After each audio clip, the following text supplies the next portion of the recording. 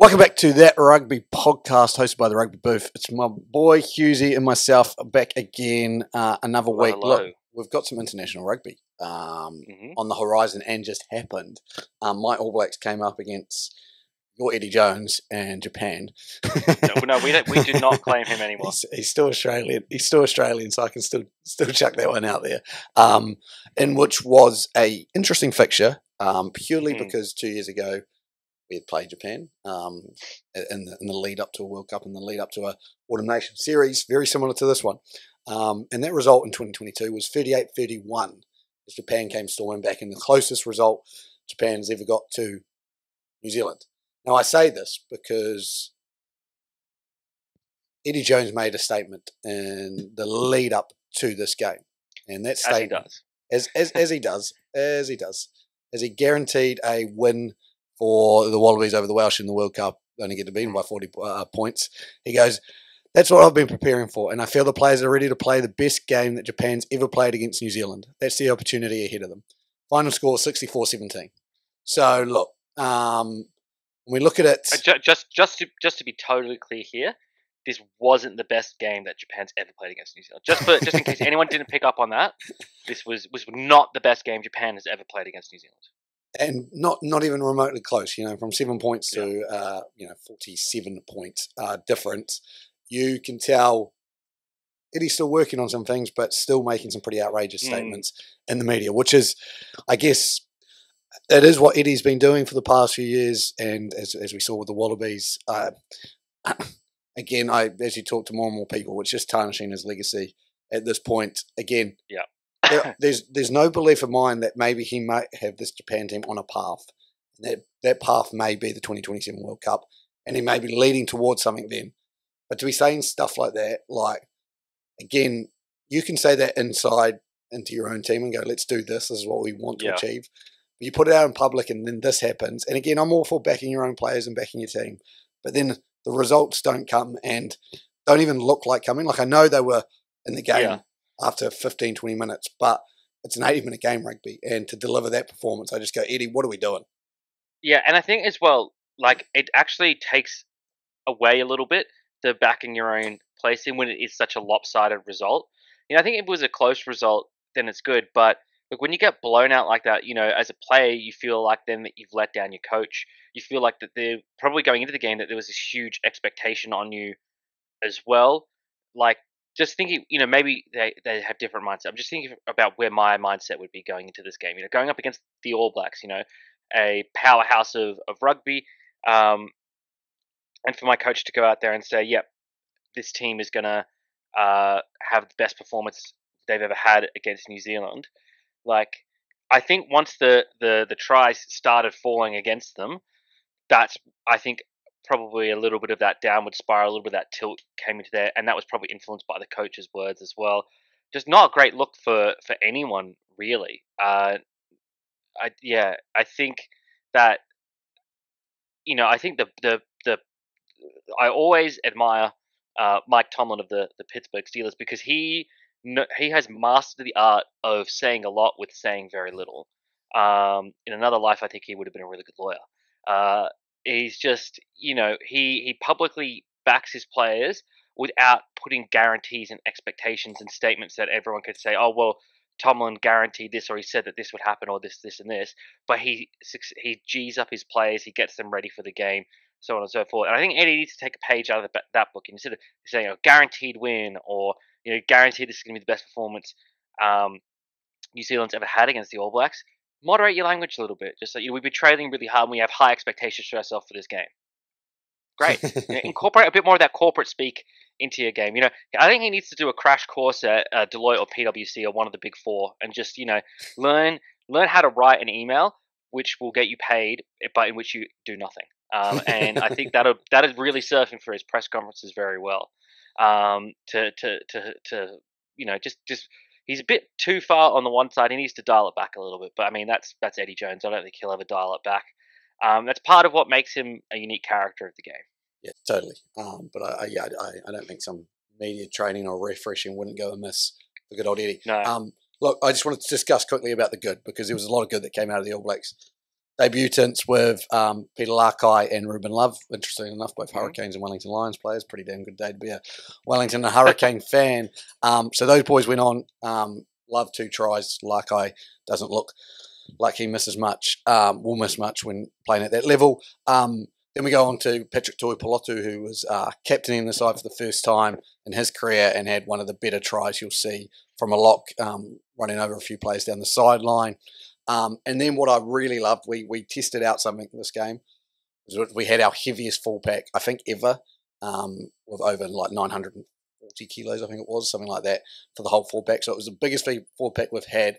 Obviously, we started a bit slow, but worked our way into the game, and just how that will translate. Again, our competition at the moment isn't Japan, obviously. Like our competition, who are we looking at? Like South Africa. If we want to be on an even playing field with South Africa, what are South Africa doing? Well, they create these monsters.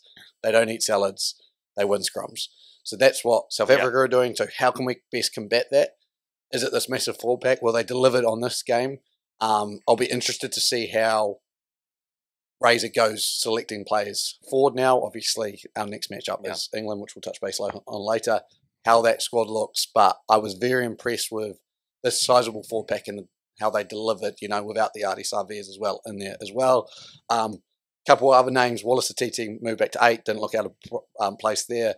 Final as well, Chiefs, who kind of been put to the side a little bit because of how well Satiti's been playing at 6, went out there and monstered another 10 and seems to love it. And again, it's that if we're going to be competing against the South Africans, if we want to beat the South Africans, we've got to understand how they play and how can we combat that. And I think Finau's one of those guys where he's so physical. He's, as we've always said, Lockie Swinton, bit of a bastard, will do what he needs to do to deliver it for the team and puts his body on the line. So, look, a lot of good came out of it, but we go into kind of next week with England on our minds. Before that, though, as you aren't playing yet, I thought, let's give you some time to shine. Your Wallabies squad has been named. Yes. Give us your rundown. What are you thinking? What's happening? I love it. So Wallabies and Australia 15 both dropped, which is really good for all Australian rugby fans. So I think the biggest headline, and it has been in the news headlines, is obviously the inclusion of Joseph Suaalii. Now, I've responded to a few posts on social media, as in I've commented on posts where rugby league reporters are calling it a disgrace and it's everything wrong with Australian rugby and it's tarnishing the legacy of the last 25 years of the Wallabies jersey. First of all, referring to the last 25 years in any kind of a positive light really shows you haven't been paying that much attention to rugby union in Australia. Like, it's not great. But at the same time, this has happened so many times before, like, Marika Korobetti and other league debutants, but even just younger players making their debuts for the Wallabies ahead of really doing anything massive in Super Rugby is not that uncommon, and considering the next games the Wallabies play after this tour will be British and Irish Lions games, you want to get Suaalii incorporated pretty quickly. You want him to get up to speed pretty quickly. And by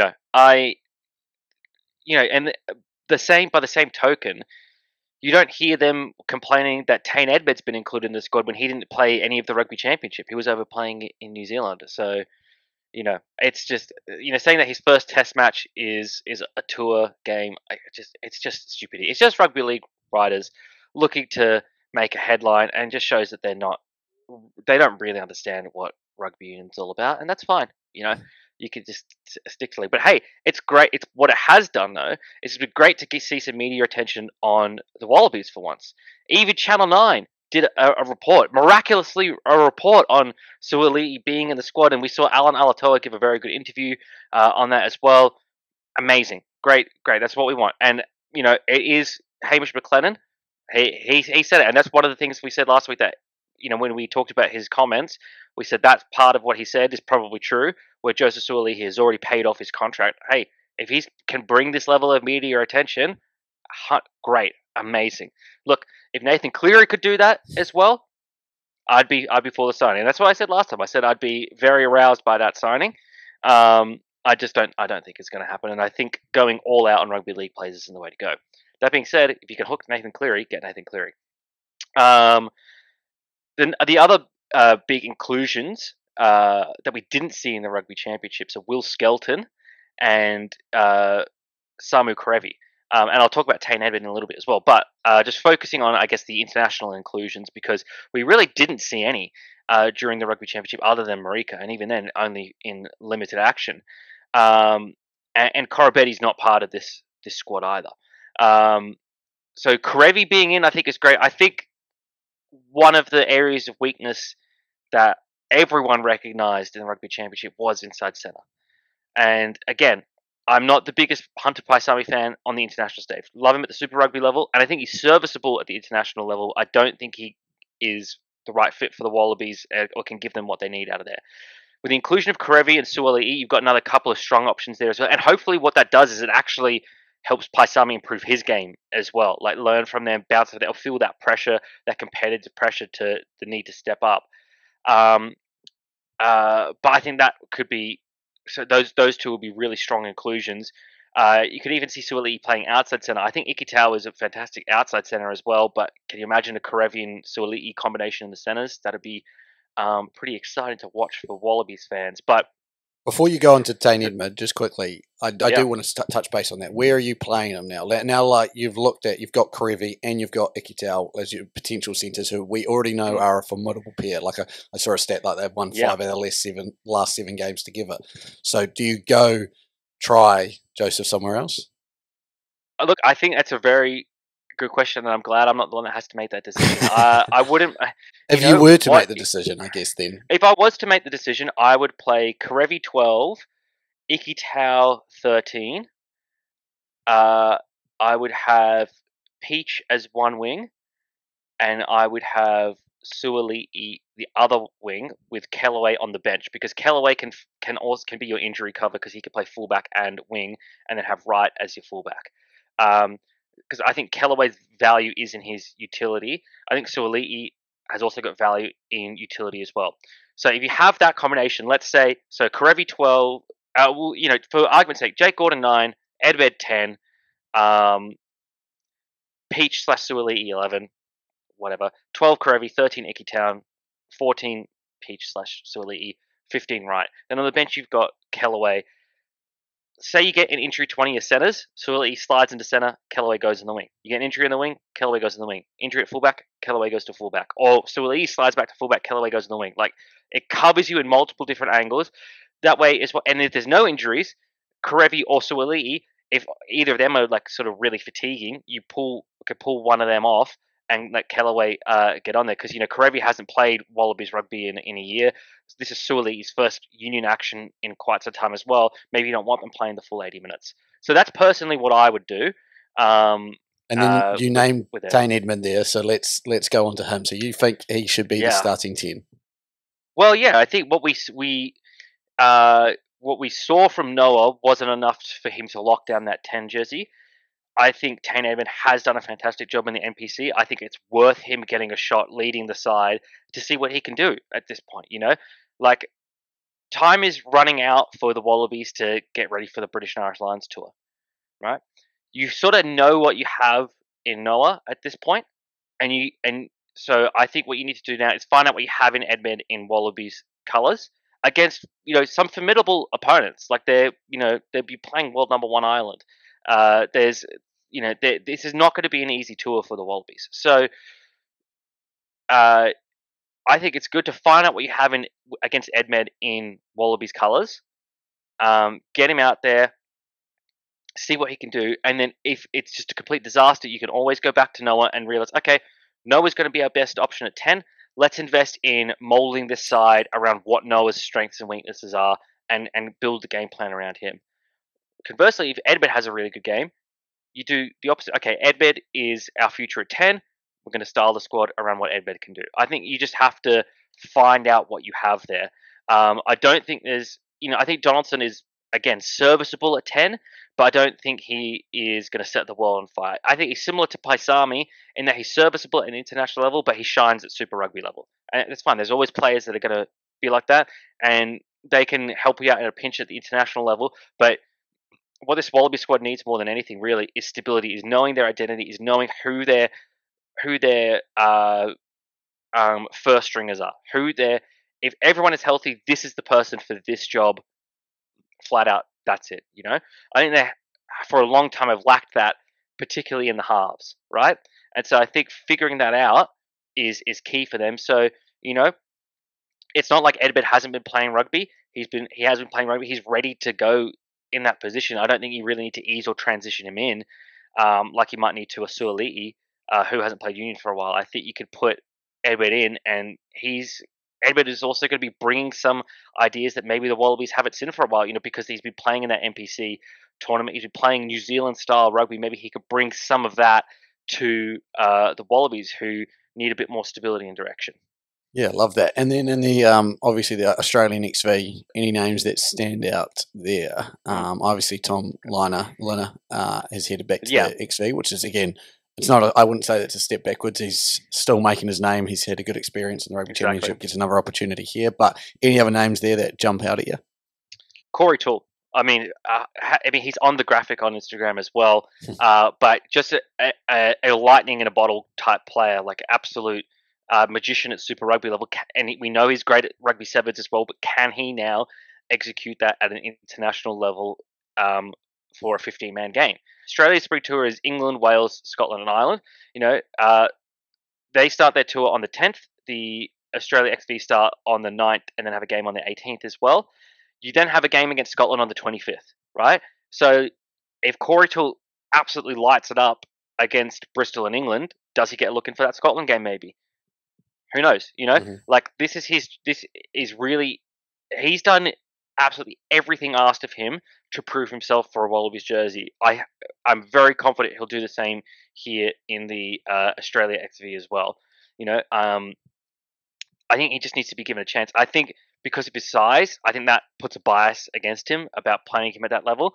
But then you see players like Cheslin Colby, just monsters of the international game as well. So I think it's probably a bit of conservatism for Australia, but also a bit of a abundance of riches. Right, you look at the wingers that the Wallabies played this year: Dalgunu, Corabetti, Kellaway, Jorgensen. Right now, you've got Suoli, who might potentially be in the mix as well. Peach, who had a strong end to the Rugby Championship. It's a very deep position for the Wallabies, which is great because injuries happen. He just needs an opportunity. Massimo De Lutis. Now, I don't know if that's a name that you know of. But I have done some reading on him since I saw his name in Select. Is this I believe this is the one that you were talking about earlier. This is the guy who made the benches 210 kilos something, 126 kilo prop. Massimo is a very appropriate name for him. Only 20 years old. Here we go. Bench press 202.5 kilos in the gym to eclipse the Reds record set by Wallabies prop Taniela Tupou. Right. Love this. As you were talking about with the All Blacks before, a bit of size, a bit of meat on the bone for the props. Love to see it. I'd love to see him have a good game, and get some more prop depth, because that's what we've been talking about for a bit this year. Is like, what is the Wallabies prop depth? Now we got Tom Lambert and De Lutis here in the Australia XV. In the Wallabies, we got Kailea, who's another young player. Obviously, we've got Tupou and Bell as well, and suddenly now you're starting to see perhaps a bit of depth creeping into the squad file, which is really positive for Australia and for the Wallabies. And I guess it's one of those positions as well, just that is an apt threat from rugby league, if you know what I mean. Like, if you want to be a prop in rugby union, you're probably not looking at league because it's not transferable, the skill set. So exactly, again, it's one of those ones that you can latch onto them early, like you've done here, 20 years old, get them into an Australian XV. It's fantastic work. 100%. And look, it's also a position that I saw a phrase about this, I think, about NFL offensive and defensive linemen, where they call them something like world limited players, in that there's a very finite number of people on the planet that have the body frame that can actually play the position. So you have a very shallow pool to pick from with these players. So being able to get depth in that position is huge. look, one name that I want to highlight, going back to the Wallabies now, is probably not really that surprising that a lot of people have latched onto this name. It's Harry Potter, right? Western Force player, but obviously also the boy who lived. Look, he's another one of those players, sort of like Tane Edmed, who has not gone the traditional way of making his way into the Wallabies side. In that, in this rugby championship period, he continued playing for the Force and had some strong outings in their exhibition games. That's given him a look in for the Wallaby squad. You know, he's a utility player as well. May not get some game time, but I think him being included in the squad is again a good building of that depth. Maybe we see him in one of the later tests, you know, maybe against a Scotland or a Wales. You know, I think that is a great story, and I think this is a really valuable lesson for a lot of young rugby players, him and Tane Edmed, which is, you know, just because you don't make the first cut doesn't mean you can't have an impact, doesn't mean you can't get your name in there. You don't have to wait until next year. Your year's not over once the Super Rugby season ends and you don't get picked for the Wallabies, right? Go out there, find somewhere else to play, find something to do, you know, and put your hat in the ring. Force the selectors to take notice of you, and that's what these two have done. They force them to take notice of them, and now they're in the Wallabies squad. They skipped straight past Australia XV. They've come straight into this Wallabies side. So I really wanted to highlight that because I think it's tremendous stories, the both of them. Totally, yeah, and exciting times for the Wallabies as they go on the hunt for a Grand Slam potentially, getting to play the 4 UK nations and British and Irish Lion nations. What we have though is we have 3 international games this weekend coming up. Obviously, the big one being headlined by England and New Zealand, which we'll touch base soon. We've got Munster versus the New Zealand XV, and then Scotland hosting Fiji. Munster and I would not want to play in that game. Scotland versus Fiji. If there's any game that screams forward slugfest, it's Scotland versus Fiji. Yeah, I think it'll be an absolute. I think we'll see like 2 spectacular tries by the backs, and the rest of it just absolutely some hard hitting nature. Yeah, there's gonna be some bruised bodies after that. Yeah, and it'll be interesting. Obviously, Mick Byrne, former Fijian Drua coach, taking over Fiji, led them to the Pacific Nations Cup title over Japan, and now going into his first Northern tour with them. There's been a lot of talk as well with Fiji in the background, potentially being bankrupt or not being paid fully, the players over their World Cup success. Samoa having the same issue in rugby as well, so those Pacific nations holding on for kind of dear life. It'll be good to see if Fiji can put up their hand and put in some good performances here. I'm not going to talk too much about Munster and the NZXV. This is a cool expedition game. Again, exact same as you guys playing Bristol, your A team. Will be interesting to see how some of those younger players that have been selected in that team go. But the big one, the one that everyone's been waiting for, obviously, I will be going to this game. It's in London at the home of rugby, Twickenham, a.k.a. now Allianz Stadium, London. Very soon. Great stadium. Yeah. So exciting times. There is an aura in the air at the moment of that this game is happening. Tickets sold out fast, like crazily fast. Like I only just managed to get a couple. And it's one of those games I think every single English person gets up for. Like everyone knows it's the All Blacks coming. Like there's a South Africa aura as well at the moment, but I don't think South Africa and England don't have quite the same rivalry. Obviously, we're still in the Commonwealth, all of that, rah-de-rah-de-rah. South Africans more Dutch heritage than the English heritage, whereas the New Zealanders, it's like, you know, they came to our land. This is partially, you know, that's our king as well. And so we go, this is the game we want to win. That's the game that they want to win because they know the All Blacks are the team to beat in World Rugby when they put themselves up against the best. So we've got probably one of the more exciting matchups purely because England came down under and played New Zealand earlier this year in the series. We won that 2-0 in 2 unconvincing wins where England were right in the game. Now, New Zealand rugby players obviously have been together for a while. We had our rugby championship. Didn't go the way we wanted. Wouldn't have called it a success, as we've mentioned before. We then had this game against Japan. The English team have had started their season. So the club season is well and truly underway. And now they've come into this camp for the Northern Tour games. it is going to be so interesting what we see from these two teams. Borthwick trying to lay down the challenge straight away. The All Blacks, obviously, Razor trying to show that he is the right man for the job still, even though I think he is. We look at it like this. The last time I believe we played in Twickenham was the 25 all draw, where we jumped out to, I think it was 25-3 with like 20 minutes ago, and England managed to pull it back. A lot of different faces in English. You know, Owen Farrell no longer the face of England rugby with his move to France. So there's going to be a lot of storylines written. Who's going to be named? It seems like it's going to be Marcus Smith's team. England, for the first time, I believe, as well, have done some centralised contracts. I haven't fully read into it, but there's been like 17 players who have had a top-up of their contract to make sure that they stay in England is the idea, because they also cannot select international players. It kind of feels like we're at this point where this is the two teams who, in the world, you know, Ireland, I believe, they can select only from Ireland as well, so they might be there as well, but they've obviously got their centralised contract and the game's flowing there. But where the game's a little bit iffy in the air, but they're still very traditional with the way they play and the way that they run their business. New Zealand, still, you have to play in New Zealand to be selected for the All Blacks. England have to play in England to be selected for them. What I'm going to ask you, mate, is who do you think is going to win this? Without knowing the team list, obviously we're shooting kind of from the hip here, because we don't know what teams have been selected. We don't know who's available and who's not. But off of vibe, feeling, where are you going? As a Wallabies fan, I hope you absolutely massacre because we play them a week after, so it'd be good for you to run through them a bit, cause a couple of injuries. No, I actually don't want to say that. I don't like wishing injury on anybody, but you know, just get them a bit bruised and battered, soften them up for the Wallabies, so then we can complete the Anzac Grand Slam of both teams beating England in England, which I think that would make it just a successful year for the Wallabies and All Blacks all over. If we could combine to do that, I'd be pretty happy for us both to beat you know, the motherland. No, I mean, look, my instinct is New Zealand. Like, yes, you're playing in England, and England have had some close results against New Zealand in New Zealand.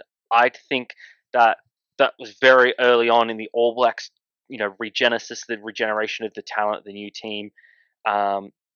You had a very strong showing this last week. Yes, it's against Japan, and Eddie Jones is Japan, but still, like, you could see the team starting to come together a bit more. And yeah, I think New Zealand could take it. I think they can go into England and beat England. So I'm you know, firing from the hip. My instinct says New Zealand, so I'm going to follow my instinct.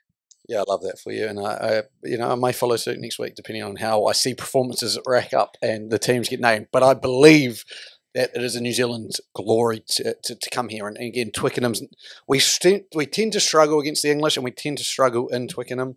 We've had some very famous games in Twickenham. England bring their best. It's what they do. It's their home. They're standing up. They're standing for the Rose. They want to deliver. Yep. But today, right here, right now, as we shoot from the hip, I say they don't deliver. And I think it's going to be a two-try victory, two-try gap for the All Blacks. Yeah. I think it's not going to be convincing to the point of like a 40-10, you know, where we've seen from the All Blacks in the past with times when they click.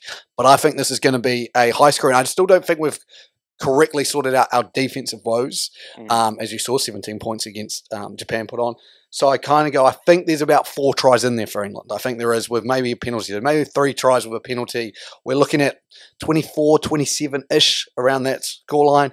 So what I'm thinking is it's going to take 40 points for the All Blacks to win. So I'm thinking about if I'm going to chuck out a scoreline, a 39-26 scoreline is what I'm seeing here. I think our attacking brilliance is going to be shown, and our defensive lapses are still there, and that'll happen, and we'll learn from those as we go. But I think I see that, how the game pans out. If we come back on next Monday, and I've predicted that perfectly, honestly, you're gonna see something special. But yeah, that's where I see the game going. It's probably going to end up as a 7-10 game and be the most dull affair, and we don't see any points, but we'll see. So that's our predictions for the England. 9-6. 3 penalties, a drop goal. A couple of 3 penalties to a drop goal. Last thing for today, as I said earlier, it's a good day to be a Wellingtonian. Good weekend to be a Wellingtonian. Why? You saw Peter Lakai and Reuben Love play for the All Blacks. How awesome is that? You also saw Wellington won one of the best NPC finals in the history of NPC, which is saying a lot because the NPC's been going for a long time now. But a 23-20 game that went into extra time, so a 100-minute game in Wellington against Bay of Plenty. Bay of Plenty haven't won it since they've been in the comp for like 48 years. Or they've won it once in 48 years. There's 48 years of drought. So Bay of Plenty brought everything they got to Wellington. Wellington with one of the better teams you'll see on paper. Jackson Garden Bachop. That's all right. I grew up playing with him. What am I going to say? Played his 100th game for Wellington, which is awesome as well. A massive shout out there because the last person to do it, crazy stat, 2007. This is the difference. We're talking now just about 20 years between 100 games. That player was Tana Umanga, the last person to play 100 games for the NPC. Because of the NPCs radically changing and shifting and Super Rugby growing and NPC declining, it's not seen as such a achievement anymore to play as many games for your NPC team. So to play 100 games, Jacko, bloody good job. He was at 10. They had Riley Higgins, who's recently been called up to the All Blacks XV. They had Julian Severe on one wing. It was a star-studded team. They had Brad Shields in there. You just look around and you saw names and numbers, and that's what Wellington delivered. Duplessis Karifi, captain, leader, gets the job done. So to Wellington, obviously, this is 2 times in 3 years, trying to win back some of the glory days of the Wellington Lions and take some NPC titles. It's been a bloody good day. And as they say, can't beat Wellington on a good day. It may have been a shit day, though, and we're still going to beat Wellington. So, big win for my Wellington Lions. All signs are pointing to a Hurricanes Super Rugby victory. I don't doubt it now. If we get the boys from Wellington, get those XV boys back, get the All Blacks back, we're not even going to miss Ardie Saville. We're not going to miss him. Look, the Lions didn't miss him. The Hurricanes aren't going to miss him. We're going to win it all. It's.